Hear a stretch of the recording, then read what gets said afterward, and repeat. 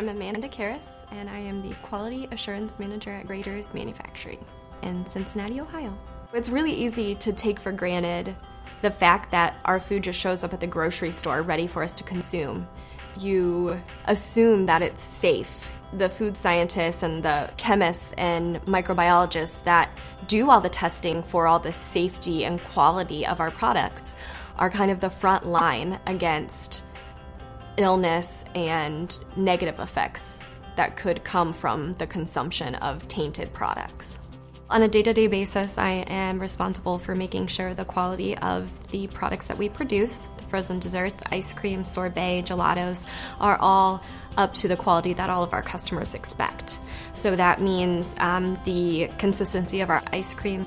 That means making sure that it is safe chemically and bacteriologically, whether it be E. coli, listeria, salmonella, any of those different types of bacteria can be present in a food facility, and it takes a lot of attention to detail for your sanitation and your validation of all of your cleaning procedures. One type of testing that I do is what's called ATP testing. It's a very quick way to look for bacteria.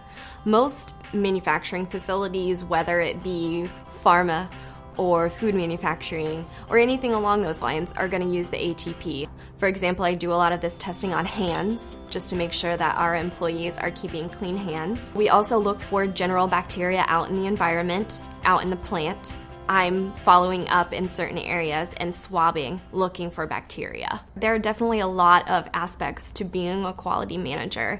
I do spend my time going back and forth, both on the manufacturing floor to build a high rapport with all of the ice cream technicians, but also coming in and making sure that all of our records are in place. So all of our chart recorders that prove that we're pasteurizing the dairy mix up to the proper specifications, as well as any forms that we may or may not need to fill out. We are required to have a paper trail for nearly everything that we do. We are regulated under the ODA, which is the Ohio Department of Agriculture, their dairy division. We operate for production 4 days a week, 24 hours. So the demand for our product is very high. There's a set recipe. We need to make sure that we're following that recipe. We manufacture all of our ice cream in small batches. So we have 32 French pots down on our manufacturing floor. A lot of times I'm actually down there helping the guys make ice cream.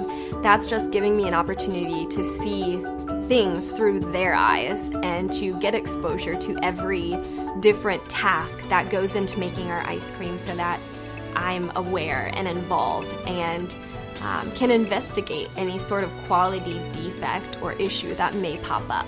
One of the major responsibilities as a food scientist and a quality professional is to be aware, so that if anything pops up like a red flag, you're able to notify your boss. This way, if we need to issue a recall or a halt in production, we can do so quickly and efficiently. Fortunately, we've never had to issue a recall, but we do run recall drills to ensure that our staff knows what they need to do in the event of a recall.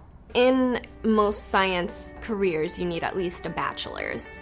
There are a lot of certifications depending on what type of science degree you have. For example, I have a certification as a registered microbiologist concerning food. It was through ASM, which is the American Society for Microbiologists. Originally, when I set out to get a biology degree, I intended to work more in the healthcare industry.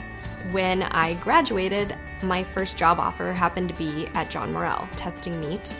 It definitely was really a life-changing experience. Getting to see how important and how thorough all of the food that we consume is tested was really eye-opening. If you're unsure of what science or what type of food science you want to be in, I recommend going in labs and getting some hands-on experience. I believe the internships and the hands-on in any lab that you can get into is extremely important.